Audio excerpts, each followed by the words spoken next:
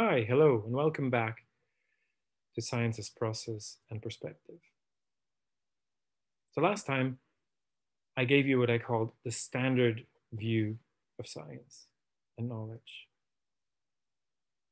And I told you that this is sort of a loose collection of ideas, vague ideas, often not very explicitly formulated, that occupy the heads of many researchers still today. The standard view is grounded on three pillars. One is positivism, the idea that all our knowledge stems from experience that is processed by rational reasoning, that we can verify ideas by observation. Falsificationism is the second pillar. Popper's view that you can scientific hypotheses are falsifiable. And Merton's sociology of science, which sort of describes which kind of social norms that you need to get certified, trustworthy knowledge for society. It's useful. So this sort of view, which I a bit disparagingly called naive realism, is still very, very sort of common today among researchers, but it has a number of problems, and we're going to go into these problems with this lecture. So the first question we're going to ask here is it really sort of possible to have certain knowledge, like positivism claims, absolute knowledge? So 100%, we can be 100% sure, and can we gain knowledge of all the phenomena in the universe, absolute knowledge in this kind of sense? And this is sort of an interesting idea. It's not very rational to think this, right? Because we're basically monkeys that barely descended from the trees, and we think that we can understand the universe as a whole. That's a bit hubristic, isn't it? It's sort of overestimating ourselves maybe a little bit, I would say. That's one problem. Why would we, with our perceptive, cognitive, social, all kinds of other character limitations, be able to figure out everything? That's not a very rational thing to think that we can do this, right? I mean, I don't think it's very plausible. Another problem is, of course, is the universe, if there is a universe, a reality out there, assume that for a second, why does all of it behave in law-like ways? We do know that some parts of the universe must behave in law-like ways because we can do science, we can recognize regularities, principles, but is everything in the universe governed by laws, by regularities? Is everything explainable? Who knows? We don't know the answer to this question. So who are we to claim that we can have absolute knowledge in any kind of way? Let us examine this claim, and let us start, as usual, with a bunch of questions that problematize this aspect of the standard view of science. So the first question is, should science aim to produce true facts? Think about that. What is a true fact?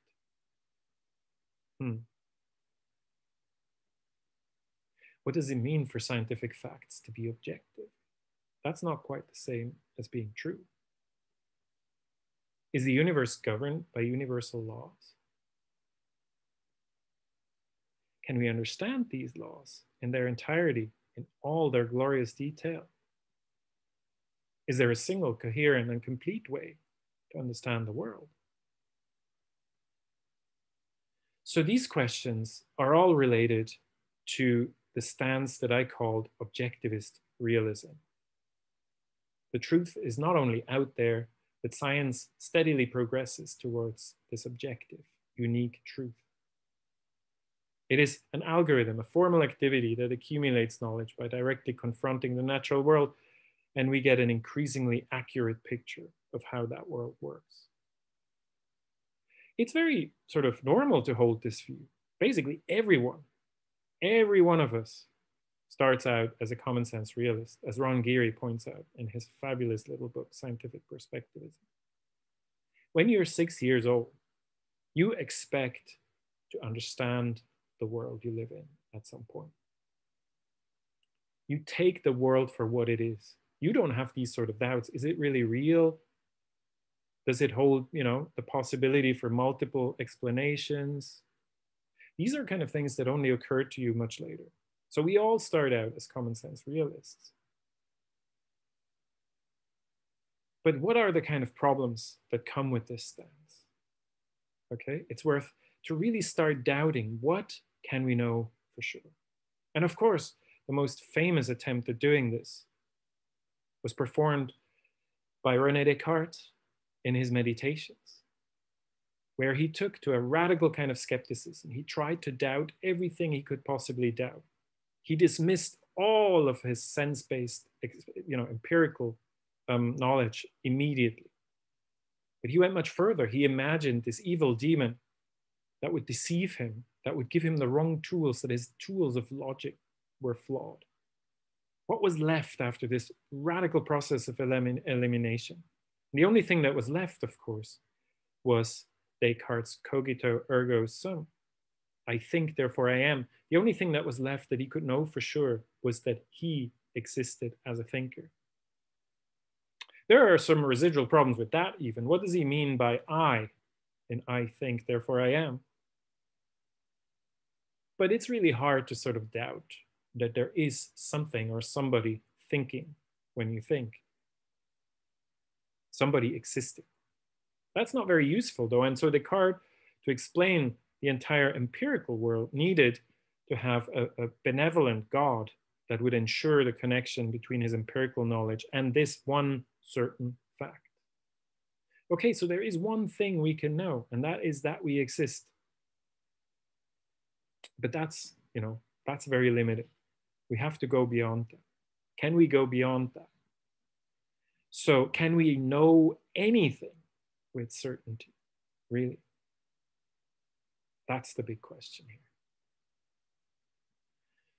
So let us sort of rewind a little bit and revisit this point that Immanuel Kant first raised about the distinction between analytic and synthetic propositions. So we're going to sort of back up and retreat into this sort of idea that knowledge is purely propositional. That's not true, but let's just start with that. And sort of come back to this distinction that the logical positivist elaborated on. So analytic sort of propositions are true or false by definition. Internal, deductive reasoning can lead you to the conclusion of their truth or falseness. And synthetic propositions, on the other hand, are not deducible from definitions directly of the concepts. They can contradict observations, experiments. You can imagine the opposites to be true, alternatives to be true. And let's look at a few sort of propositions and think whether they're analytic or synthetic. By the way, this argument that I'm going through here is heavily inspired by this wonderful online textbook by Barsegian, Overgaard, and Rupik, which is called Introduction to History and Philosophy of Science. The link is down there. I'll also put it on the website. I heavily recommend you look at this book. It's great. Okay, so what are these sort of statements? Let's have a look. So 1 + 2 = 3. Analytic or synthetic?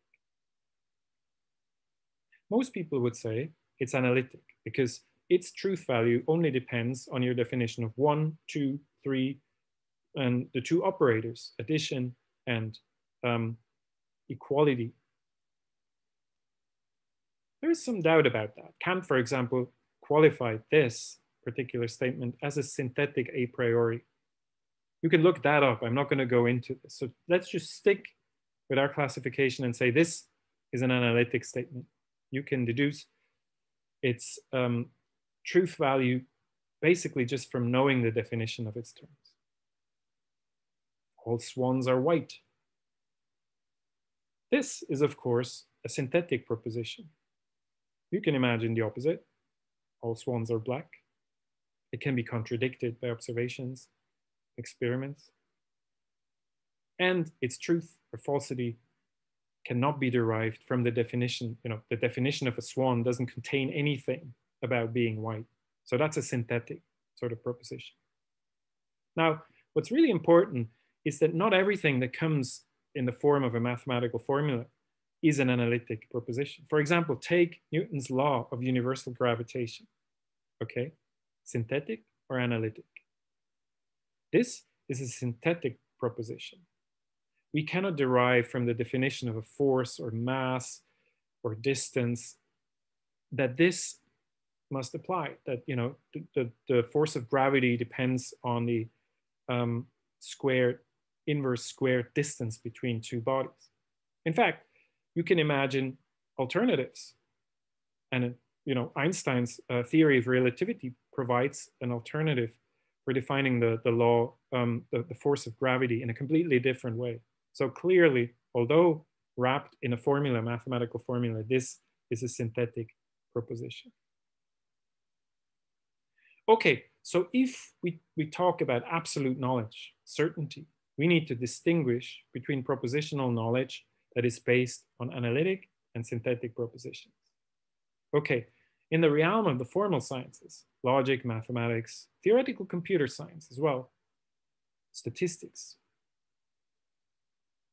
knowledge consists entirely of analytic propositions. So in these realms, you can have absolute knowledge, absolute certainty within the sort of definitions and axioms that you've provided to start with. Come back to that in a second. But in the empirical sciences, that's both natural and social sciences, physics, chemistry, biology, psychology, sociology, economics, you have both analytic and synthetic propositions.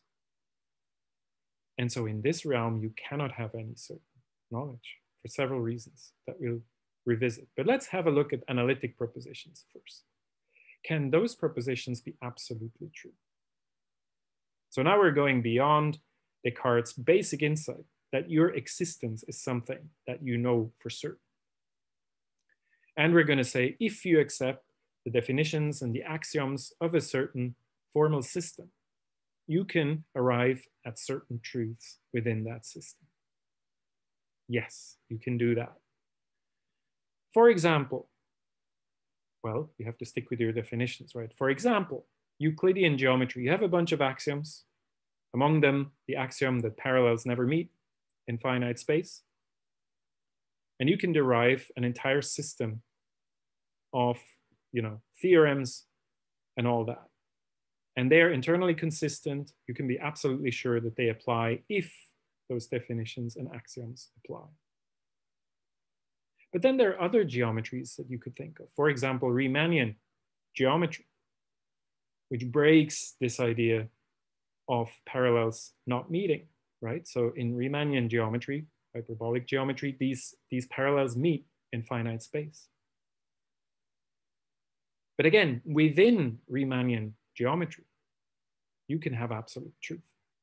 So both Euclidean geometry and Riemannian geometry are absolutely truth in their own sense, even though they're mutually partially incompatible. That's not a problem.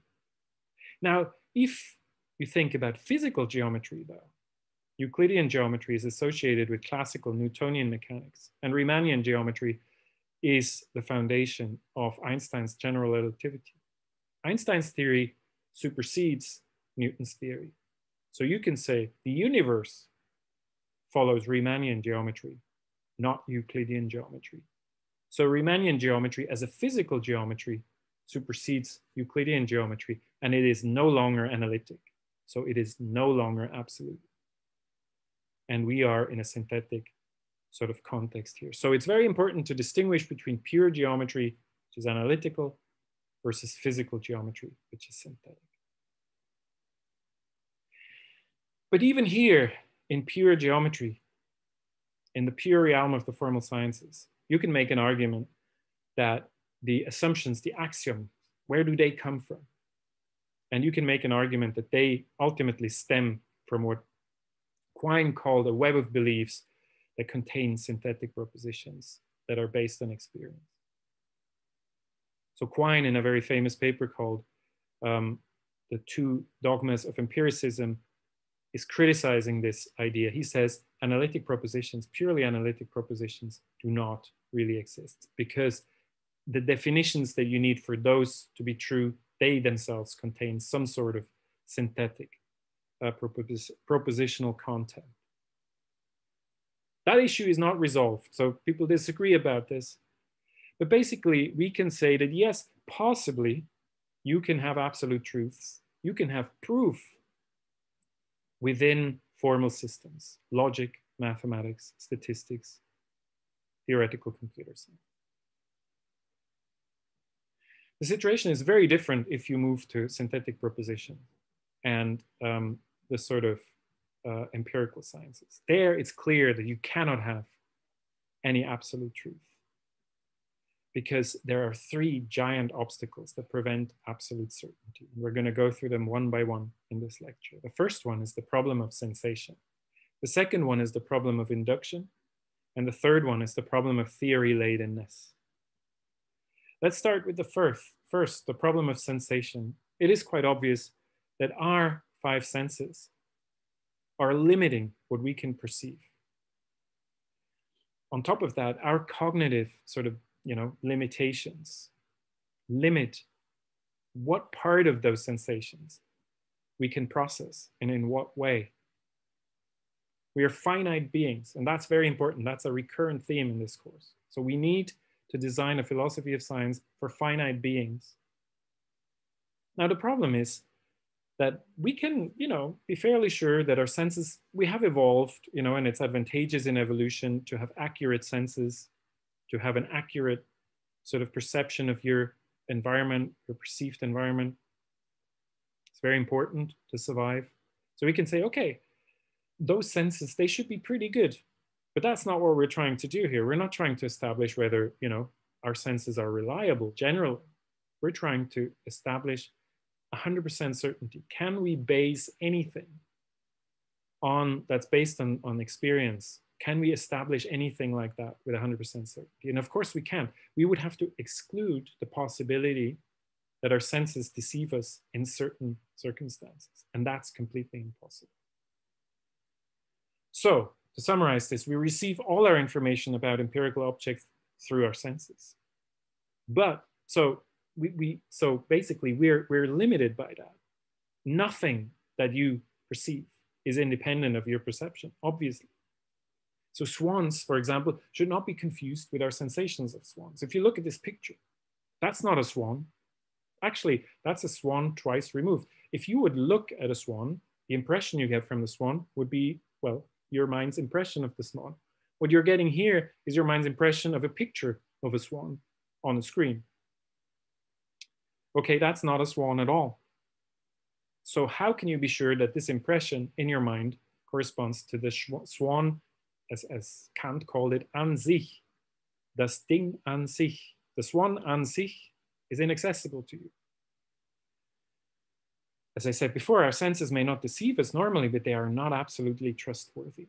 But there is no way to establish that they are, at least. They could be, but we cannot prove it. There are several ways you could think of getting out of this dilemma. For example, you could say, okay, if I combine sensory inputs, that improves the trustworthiness of my perception. Okay, so for example, I sit in front of a wonderful, glass of wine. I can not only see it, I can touch it. If I hit it with my fingernail, I can hear it, I can smell it, I can taste it. So I'm pretty sure that glass of wine is there. But that does not solve the problem. It just means that your senses together, multimodally, could be deceiving you. It doesn't allow you to get past the problem. Nor do technical measurements or tools solve the problem, such as microscope, telescopes, because they only enhance our senses, nothing else. They still depend on the senses. We'll revisit that in a minute. And then this sort of idea that I brought up in the beginning that, we've evolved our senses, they must be accurate because otherwise we would not be around. This is the foundation of evolutionary epistemology.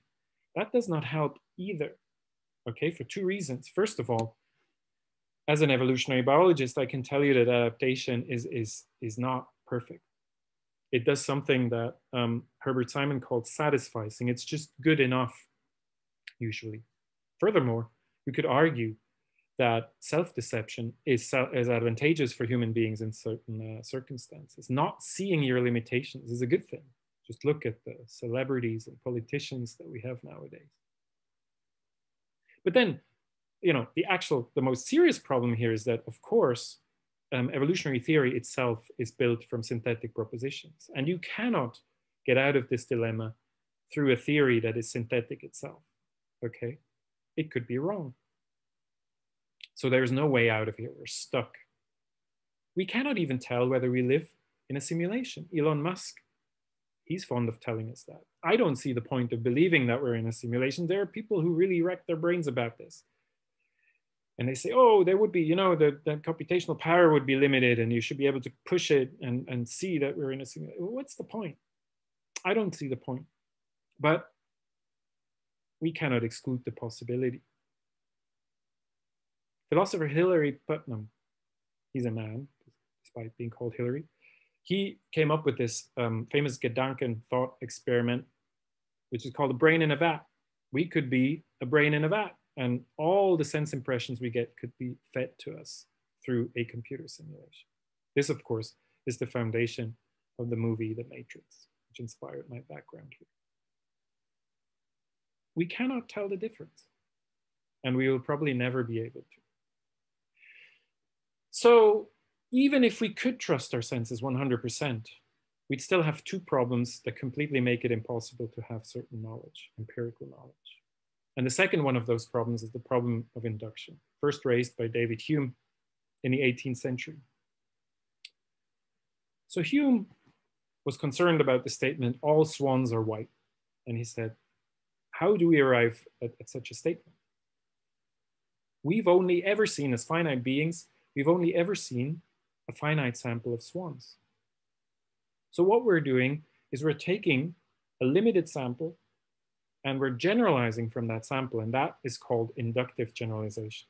Inductive reasoning is something that Francis Bacon brought in and said it was the foundation of empirical scientific work and reasoning.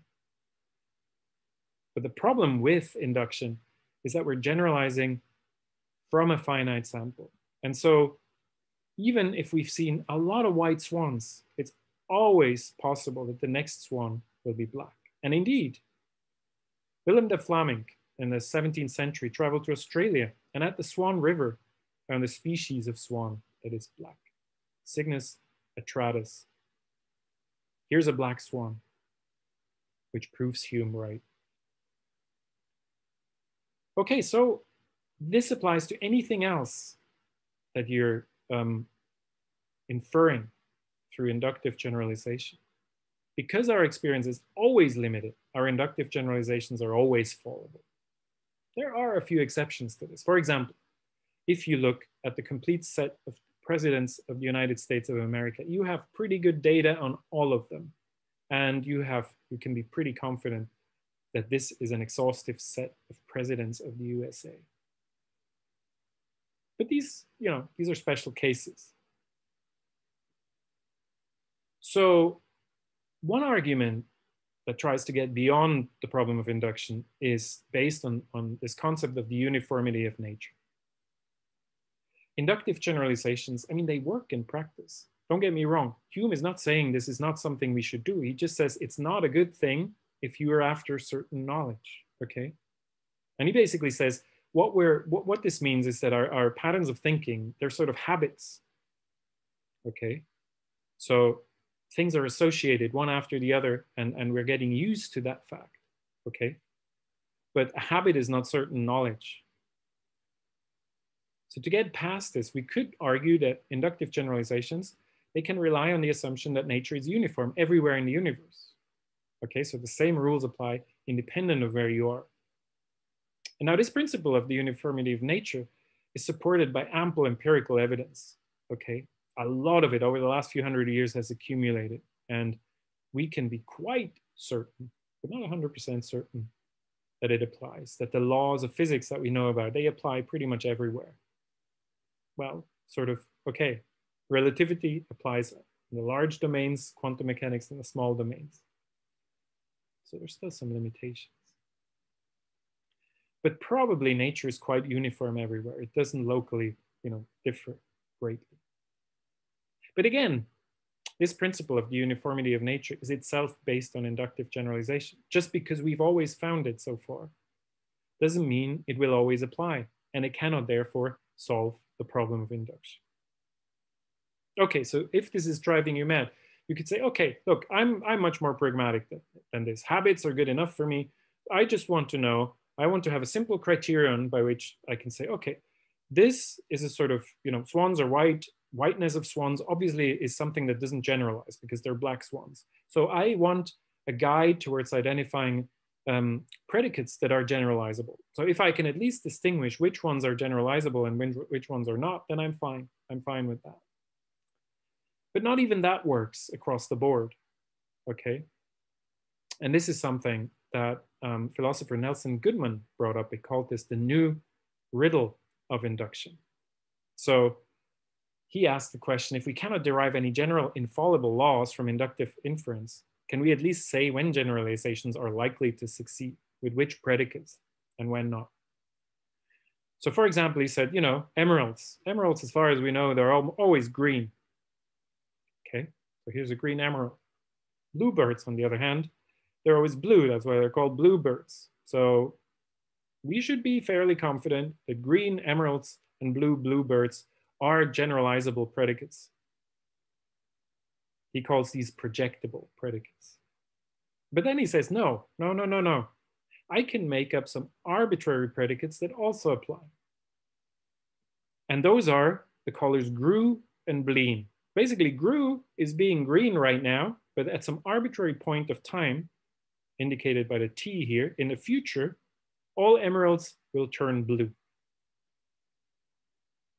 So they are really grew, not green. The same for bluebirds. All these bluebirds, at some point in time, they may turn green. We cannot exclude this.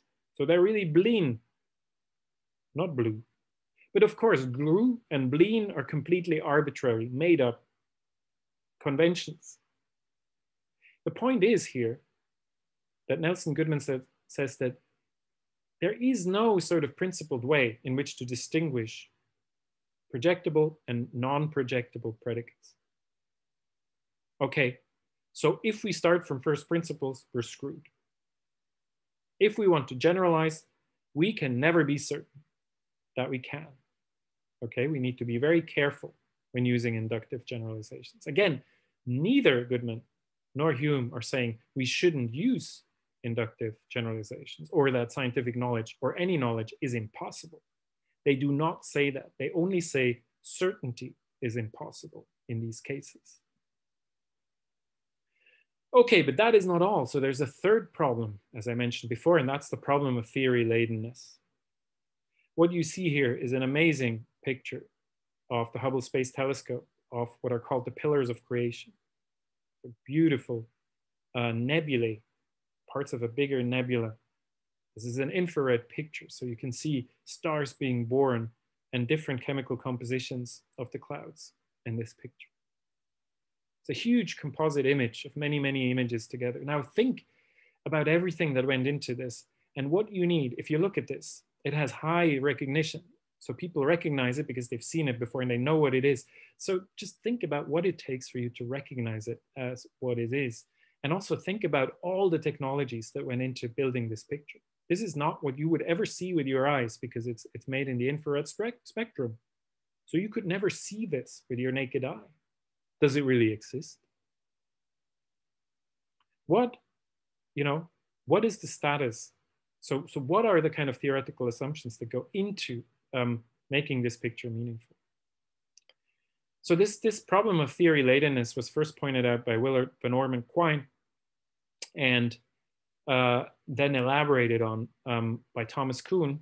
And so these guys say that our observations and interpretations are heavily laden with assumptions. So even if we just look out the window and see that it's raining, we have a lot of assumptions that go right in there. So, we have a sort of a intuitive grasp of optics. We assume that the light that's coming in is not just some reflection or illusion, and so on and so forth. I mean, we can construct all kinds of contrived cases where you could see rain and it's not really raining. The basic point is that our observations, perceptions, interpretations are always heavily laden with assumptions. Remember Neurath's boat. We have to rebuild the boat as we go along. And this, by the way, is where Quine also says that our definitions that go into the analytic statements are problematic. Okay, so I've talked about this before. Our assumptions depend on previous knowledge, always. The theories we already have about the world. These theories change over time, and so do our observations and interpretations. And so there can be no pure statements of facts like the Vienna Circle guys claimed there could be. These sort of observational statements to verify knowledge. Completely impossible. Thomas Kuhn elaborated on this and sort of pointed out finer aspects of this. For example, something he calls salience. That if you imagine two physicists investigating a pendulum, one of them is an Aristotelian, the other one is a Newtonian. The Aristotelian, she would think that the rock, you know, at the bottom of the pendulum is sort of attracted. It tries to go where it belongs, right? To the bottom. So she would measure the weight of the rock. She would measure the distance between the rock and the ground, because that matters in Aristotelian physics. And she would also measure the time it would, you know, take the rock to get to its resting position. While these things make no sense to the Newtonian would, well, she would also measure the rock. But then she would measure the displacement of the rock from its resting position and the time it takes for one swing. Because the swinging of the pendulum in that sort of theory is interpreted as driven by the law of gravity, the force of gravity, not sort of a desire to be at a resting place. So these are completely incompatible, whereas Kuhn called them incommensurable sort of views. And if you come into this problem with such different theoretical assumptions, different features of the system will be salient to you. Okay, there are other problems here that he distinguishes. For example, perceptual or semantic loading of the problem. I'm not going to go into this, but so there's a lot of fine-grained theory on how theories go into your perceptions, but there are also quite some other sort of tricks that your mind, you know, your brain plays on you. One is the filling in the gaps. Okay, so if the brain cannot make sense of a situation, like this image called Concave and Convex by M.C. Escher, then it just makes up stuff. It's amazing to look at this image. On the left-hand side and the right-hand side, the two halves have different perspectives, and they go into each other in the middle where they're completely incongruent. You can never, just like a Necker cube or any other optical illusion, you cannot see both ways at the same time. So your brain has to switch back and forth to create a three-dimensional perspective from this two-dimensional image. And of course, there is nothing like that. What you have here is a two-dimensional lithograph.